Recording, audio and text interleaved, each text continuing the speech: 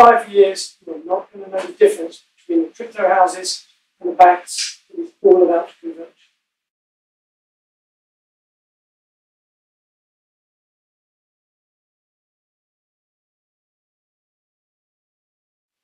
If you look at the real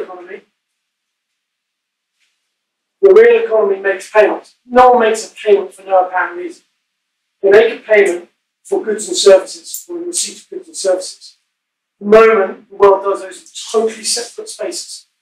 Send goods and services one way, be it a container, be it an invoice, be it whatever mechanism you're doing it, more and more so those are virtual goods.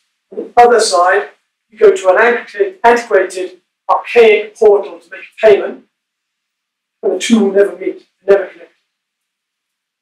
And the whole point and purpose of distributed ledger technology to look after the goods and services and track goods and services on one side, is so we can also connect it to payment on the other.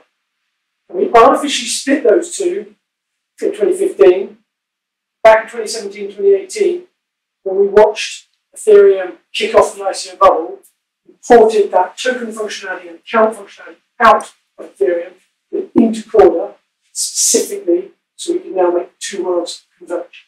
What you're watching in the crypto space is lots of those institutions taking a regulatory license. They're becoming banks. They're becoming financial institutions. They're coming into the regulatory perimeter.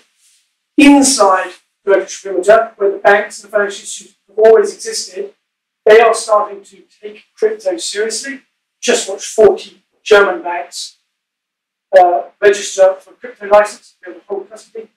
Every day goes by, watch my feed, I'm monitoring a list of all those news sources that come through.